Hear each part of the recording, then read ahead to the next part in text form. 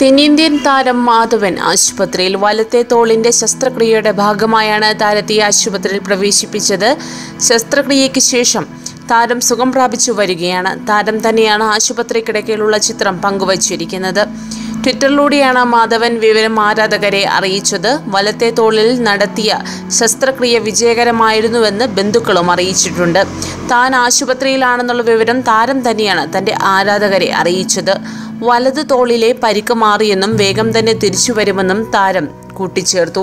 നീണ്ട കാലത്തെ ഇടവേളയ്ക്ക് ശേഷം മാധവൻ ശക്തമായ തിരിച്ചുവരവാണ് നടത്തിയിരിക്കുന്നത്. അണിയറയിൽ താരത്തിൻ്റെതായ ചിത്രങ്ങൾ ഒരുങ്ങുന്നുണ്ട്. ഗൗതം മേനോൻ സംവിധാനം ചെയ്ത വിണ്ണൈ താണ്ടി വരുവായ രണ്ടാം ഭാഗത്തിൽ ചിമ്പുവിന് പകരം മാധവൻ എത്തുമെന്നുള്ള വാർത്തകളും പ്രചരിക്കുന്നുണ്ട്. കൂടുതൽ വാർത്തകൾക്കായി ഈ ചാനൽ സബ്സ്ക്രൈബ് ചെയ്യുക.